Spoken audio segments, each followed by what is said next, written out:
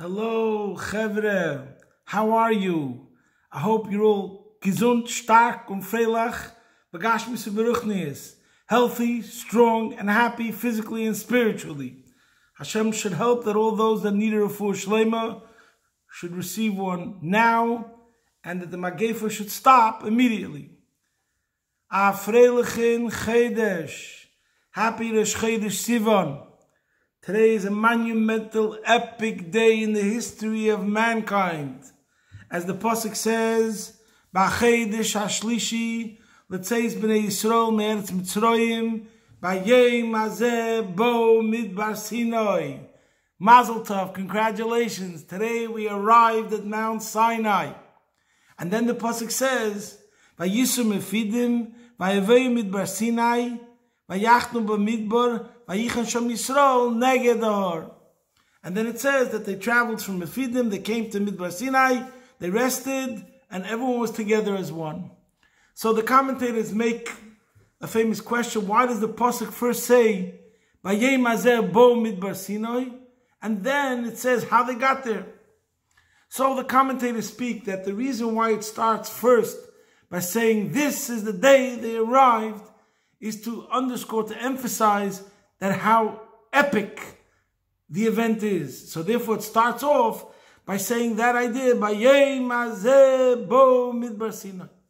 But then the pasuk is teaching us a lesson, how will we come to Torah?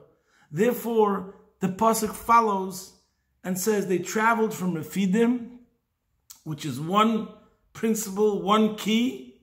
You have to go, graduate, get out of Refidim. Then Vayavoyu Midbar Sinai, you have to come to a Midbar Sinai. And then Vayachnu Bamidbar, Vayichan Sham Yisrael neged har. Vayichan Sham Yisrael neged har. Vayachnu Bamidbar is really the previous idea, as we'll soon explain. So we'll start as usual with the pasuk from the Rebbe's kapitel, and we'll say pasuk chafei. Dov kol yafar nafshi, my soul is stuck. My dov kol yafar nafshi, chayeni kidvarecha. My soul is stuck to the ground. Revive me in accordance with your word. So obviously the pashut pshat in the pasuk means my soul is stuck to the ground. I'm down and out, finished. I'm over. Hashem, save me. Mayday, Mayday, SOS.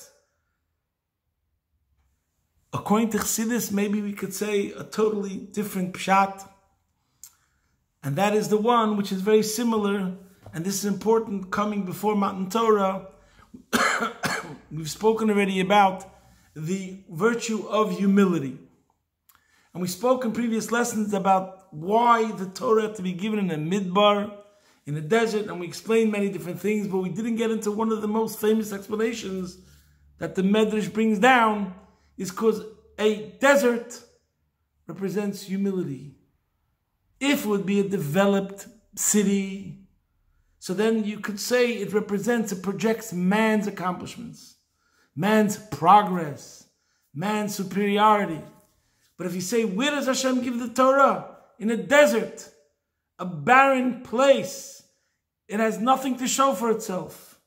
That's where the Torah comes down. Like we say concerning Har Sinai, the Mach Mikol Torah, because it's the lowest of all the mountains. The Torah rests in a place of humility. Being humble makes you a vehicle for Torah. And this is the famous part of davening, which Chassidus gives the interpretation. We say it 3 times a day at the end of Shvaneser, V'nafshi ka'ofar l'kol tiyeh, let my soul be as humble as dust before everyone, and then, and only then, can we say, Psach libi b'sedesecha, open my heart to your Torah. So v'nafshi ka'ofar l'kol tiyeh, when my soul is as humble as dust before everyone, that makes me a vehicle to be a prime recipient to receive the Torah. V'nafshi ka'ofar l'kol tiyeh, then Psach libi b'sedesecha. So too, this is the pshat over here. Dov kol yafar nafshi. Because I'm making myself humble, I see offer, and I emulate offer to be humble. Therefore, that's a reason, chayeni kidvedecha. When I have bitul, when I have humility, then chayeni, then I can be revived, I can be given new powers that are completely incomparable to whatever my achievements and talents were before. So, it says in Shulchan Aruch that from Rosh Chodesh Sivan, Moshe Rabbeinu was busying himself preparing the Yidden for Torah. So in different words, from today, even though we're preparing ourselves the whole Sefer Torah, from today onward we have to say, let's get serious. Now it's really, we mean business. So, as I said, for example, there was this pasuk of today, talking about what happened today. Vayisur mefidim, that is going to teach us about how we should be diligent and studious. The opposite of refidim. We might leave that for another day. Vayavoy midbar Sinai vayachnu bamidbar is the concept of humility that we just spoke about. And then Vayichan Shem Yisrael neged ha'or teaches us the idea of togetherness and brotherhood. And that also makes us a vehicle, achdus, to receive the Torah. But in general, when a person thinks of receiving the Torah and preparing himself for a major Yom Tov, so it's about looking inward. Now, one of the most famous statements concerning Shavuos and a medrash that the Rebbe spoke about many times is the medrash where it says that Hashem said to the Jewish people when he was giving the Torah that I'm ready to give you the Torah, but I request you to present me with guarantors. Beniנו, Arevim, בעדנו. Yeah? And the Jews said, in the end, our children will be the guarantors. First they said our ancestors will be the guarantors. Hashem rejected it. Then they said our prophets. And Hashem rejected that too. Finally they said our children will be our guarantors, and Hashem accepted it. So you could ask a major obvious question. Doesn't that sound pretty lame? Imagine I was going to give you a gift. They say, here's a gift, but I want a guarantor. And I give a person the gift, and the person says, you know what? My kids will be the guarantor. They'll cherish it, so to speak.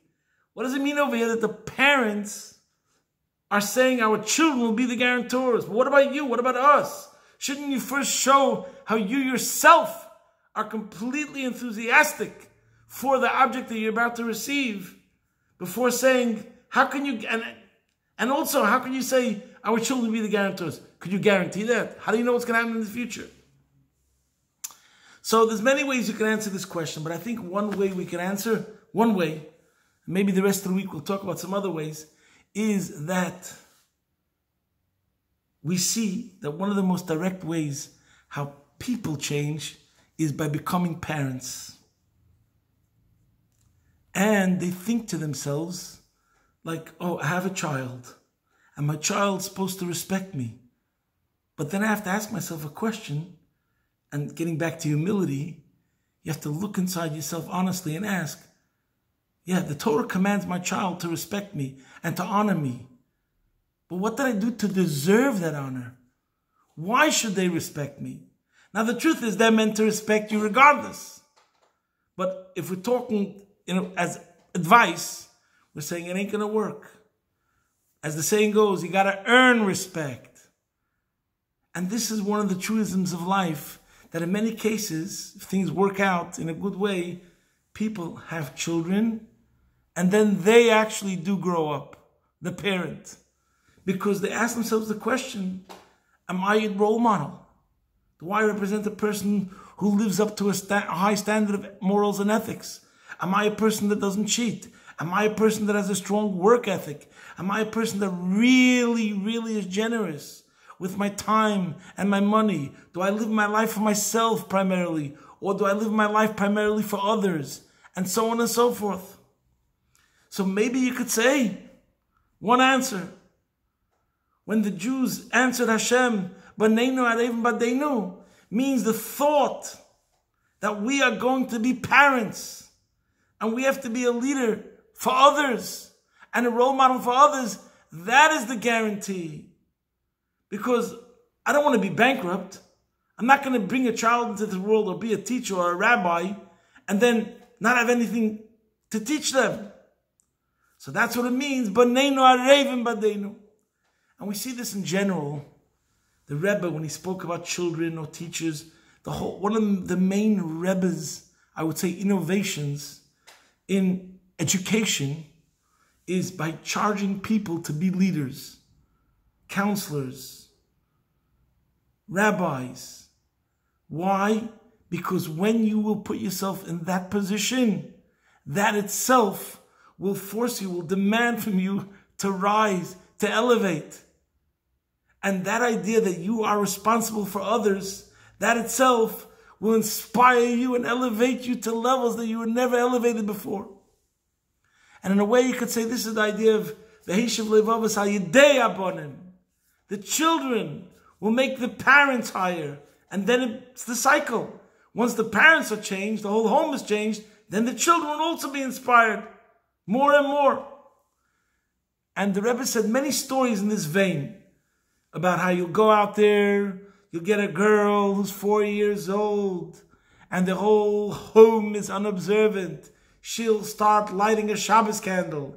The next thing you know, she's going to Hebrew school, and the parents are keeping Shabbos, and then they started keeping kosher. And the Rebbe said very many similar stories many times.